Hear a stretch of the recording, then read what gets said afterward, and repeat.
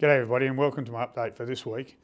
I want to start off by reminding you all about the dryness that still exists across much of Victoria. I know I've been talking about that a lot in the last couple of weeks, but it is unseasonally dry. While the fire danger period in many parts of the state has lifted or about to be lifted, there are still parts of the state that are extending well into May.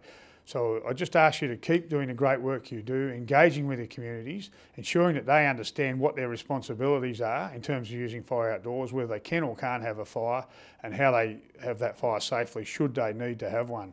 Importantly, ask them to register the fire so we can avoid unnecessary call-outs. This Saturday's St Florian's Day, International Firefighters Day.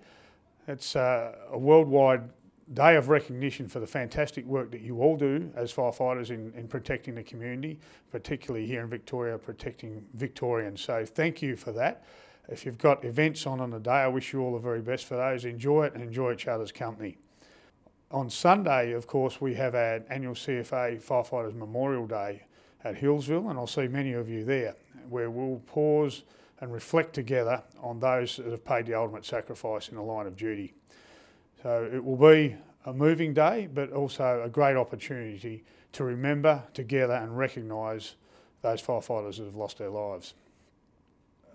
Tuesday of this week, I travelled to Canberra for the National Firefighters Memorial Service on the banks of Lake Burley Griffin.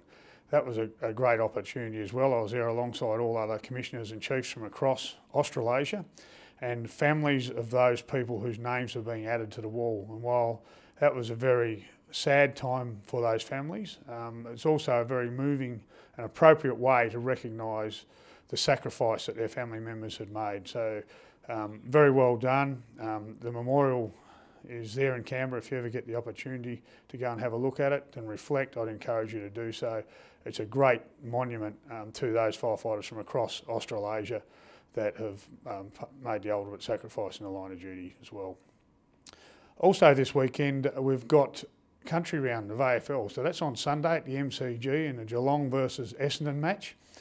There'll be a range of activities on there that if you get the opportunity to go along to and take part in, that'll be great. They've got animal nursery and a free country festival outside the MCG prior to the game. And during or at the commencement of the game, there'll be 80 CFA members on the MCG with the Guard of Honour and unfurling the Australian flag. So those members that have been selected to take part in that, congratulations. I know you'll enjoy the experience and you'll represent CFA very well. So thanks everybody and stay safe.